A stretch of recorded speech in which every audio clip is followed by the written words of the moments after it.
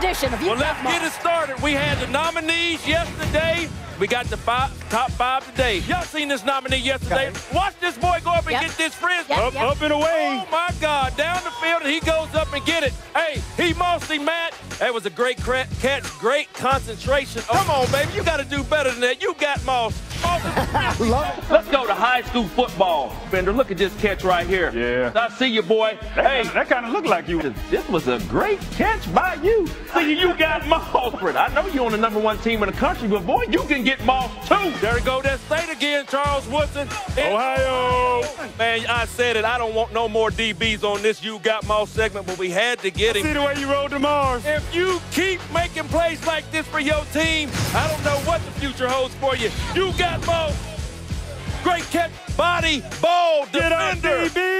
He wanted it more than you. Once again, body, ball, defender. That means you go up for a rebound, hit him, then get the ball. But Moss, last but not least, #1 of the week, wows us with this one-handed catch. Look at that catch right there, Charles Woodson and Steve Young. Man, sorry I had to put it on here for your old team, but you got to get him at the highest point. Moss, you got Moss. Got Moss. That was unreal, man. Those last two plays, unreal. The wide receiver position has such an impact on this league right now because you can score or make these big plays instantly with talent like that. There seems to be no limit to what today's receivers can do.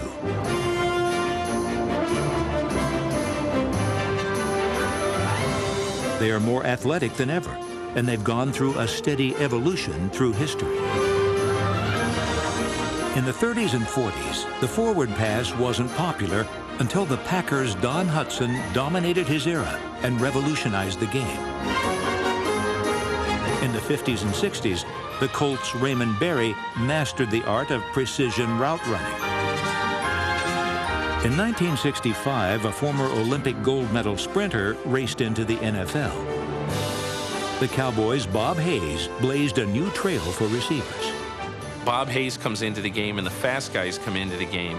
And I think they really impacted the game because they showed everybody that speed can be as big a weapon as power. In the 70s, Pittsburgh's Lynn Swann added acrobatics to a receiver's repertoire. In the 80s and 90s, the West Coast offense became popular. Players like Jerry Rice showed how big athletic receivers could turn short passes into game-breaking plays. I think the trend was, especially when the West Coast offense got going, was to find big receivers. Now it's big receivers that can run. All of a sudden you have a gamut of these big receivers that can really get up and go. Today, the ball is thrown downfield more than ever. 100-catch seasons are not uncommon for receivers like the Vikings' Randy Moss. That means throw it up above his head. They can't jump with me. Golly! At 6'4", Moss's jumping ability makes him nearly unstoppable when the ball is up for grabs. Put it in the back of the end zone. Let me yoke on that. I'm serious, Pep. Trust me. I promise, when you put it up and you see that yoke, you can't do nothing but get your roll on. You can't do nothing but get your roll on.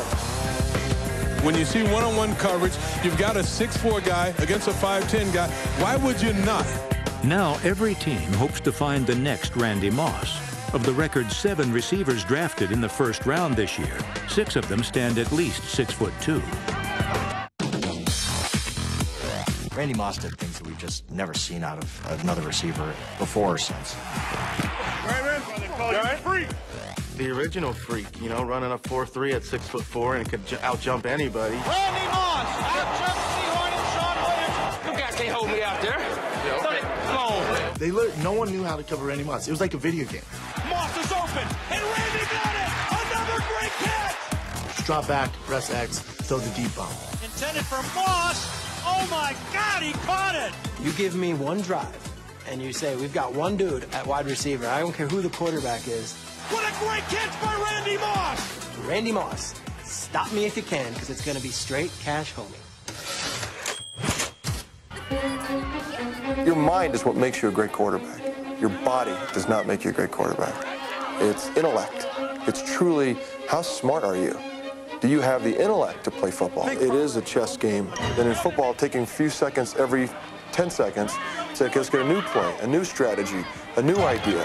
Change it up. Okay, now we'll come out, we'll fight each other for a few seconds, then go back in our huddle, make a new plan, new strategy, go back out. And that's what's happening constantly throughout a game. It's a very difficult process. It's about a lot of studying. It's a lot of practice. And I really believe that there are minds that are set up for football, that are set up for the chaos and the pressure of football smarts, field smarts. The great quarterbacks all have it. If you can get to where you have the intellect and the preparation so your mind can be free, then you can finally use your physical talent, where you have the experience and your body is in great shape, that it's like nirvana. It's football nirvana. How do you take all the information, not only game day, but the time that the ball is in play, and how do you use that to find out where to throw the ball, and what time, and how, and what speed, and velocity, and when you can't even see. It's like the big guys in front of you like, excuse me, but I can't see. And I'm supposed to throw this and make this all happen. I have to be honest, when I watch the film, I'll watch it and I'll say, how did I think to do that? How did I know? And it's an ability, I guess, to have it in the back of your brain, somewhere where it's subconscious. 322 scat, white stick nod, Z shallow cross. On one, ready?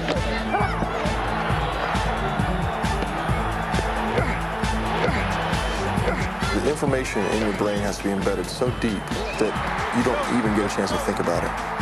Let's go in and out, here we go. That's the piece to the puzzle. It's almost like the microchip that goes in and makes the whole thing work. While Porter was the intimidator of the Steelers' defense, to be the best requires a rare breed of physical strength and mental toughness, and the ability to intimidate the opposition while motivating their teammates. Everybody stand up and be accountable. Let's go. Dominate on 3. 1, 2, 3, dominate. Let's go. More than just a menacing motor mouth, Porter's actions speak volumes as well. Number 55 is one of the most explosive linebackers in the NFL. Don't wait for nothing. Read your keys, and anybody touch the football, let's hit them. I'm crazy for football. That's my passion. When I get to game time, I'm... Whew.